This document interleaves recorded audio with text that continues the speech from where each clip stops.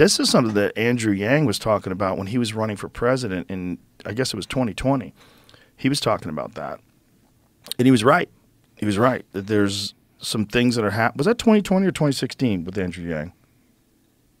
I don't remember. 16. And he was very concerned even back then. So this is 8 years ago. He was saying, like, AI is coming. And when it that's why he was pushing for universal basic income. Sorry, 2020. 2020.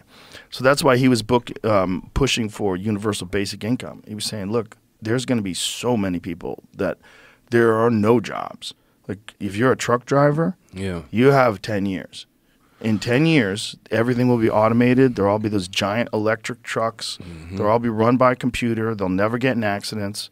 And they never get tired, and then you never have to worry about them doing meth and picking up hookers and going crazy, falling asleep at the wheel, and driving into a fair. That's what makes the best Cops episodes. That's a world, huh? That truck driver world? Yeah. That's a world of wild folks. Well, you know, we tour on buses, and we got to fuel up at the same places where they do.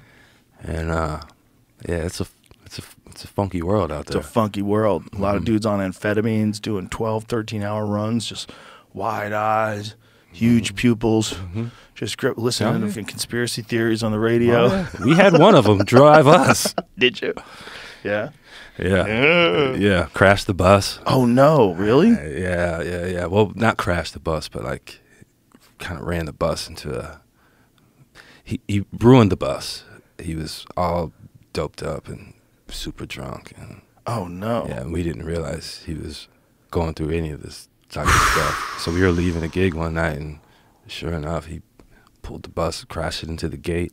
Oh no! Had to grab this motherfucker. So he was fucked up at the gig. Yeah. So he got fucked up while the show was going on. Yeah, I think he'd just been going for, I guess, maybe a bender. We had a couple of days off, I think, in a certain city. Dude was just gone. I guess he just got into it. And said, "Fuck it." He just hit the fit button. I was like, man, fuck all this shit. I don't care. Yeah, that's a danger, right? Because you're just trusting this dude. And it's not like you're going to drug test him every day.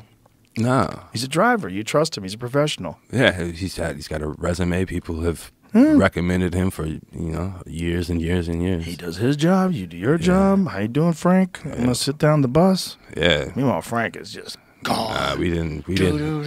Yeah. Frank is on coke and tequila. And, yeah, I've been at the hotel lobby bar just going after it. Just all day long. Wow. Yeah, it shows up. He's like, hey, ride's here. Oh, boy. And he's like, I got this. Yeah. I got this. We just met him, I guess, at the wrong time. Yeah. You could have caught him a month earlier. Everything would have been fine. Been cool. Yeah.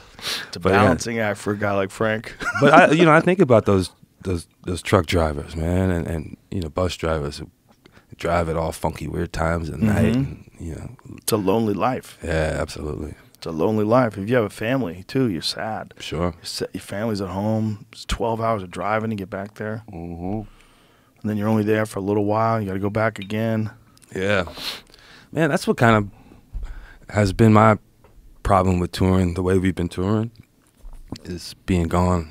Yeah.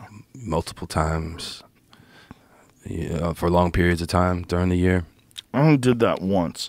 I only did the month thing once. Me and Charlie Murphy and John Heffron, we did this Bud Light Real Men a Comedy tour once. Well, we did 22 dates in 30 days. And we were just out basically every night. Wake up in a hotel room, where am I? Yeah. Where am I? I forgot where I am. And after that, I was like, I'm never doing that again. Like Tom Segura, that crazy fuck, he'll do like 60 dates in a row. He'll be gone for 2 months, where he has a show almost every night. Yeah. And he's just going all over the place. The name of his tour was I'm Coming Everywhere. Brilliant. Brilliant.